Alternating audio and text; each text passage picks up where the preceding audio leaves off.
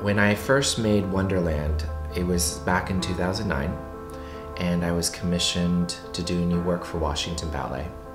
At the time, I was in Siberia, in Novosibirsk, Russia, and I was there for 2 months. I was really lonely, and there was a replica of the town in a snow globe.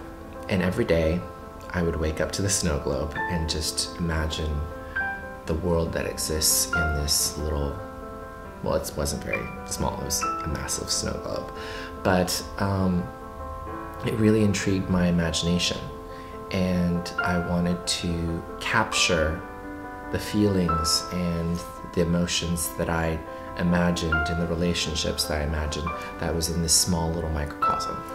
And Wonderland was really about creating a small world that purely existed on its own.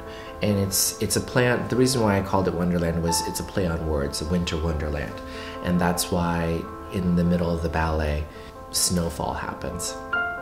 Not only is it beautiful to watch, it was really about the idea of the winter wonderland of the snow globe, but I was also just really intrigued by the patterns that it created on the floor. And I used some of the pieces and elements of my choreography to enhance the patterning. I wanted to match Philip Glass, the string quartet, and also Metamorphosis for this idea because I thought it was the perfect sort of match. It was minimal, and you can really paint whatever you wanted to, but at the same time it created a great feeling. It really inspired me to create dance, and I think that's one of the most important things that a choreographer can do when they select a piece of music, is to select music that you think would inspire you, inspire the audience, but at the same time, if they weren't quite as amused by your choreography, they can close their eyes and enjoy beautiful music. I'm very proud of this ballet.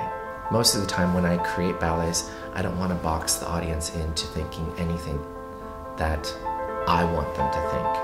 I want them to find their own way and their own journey through this and find themselves through this.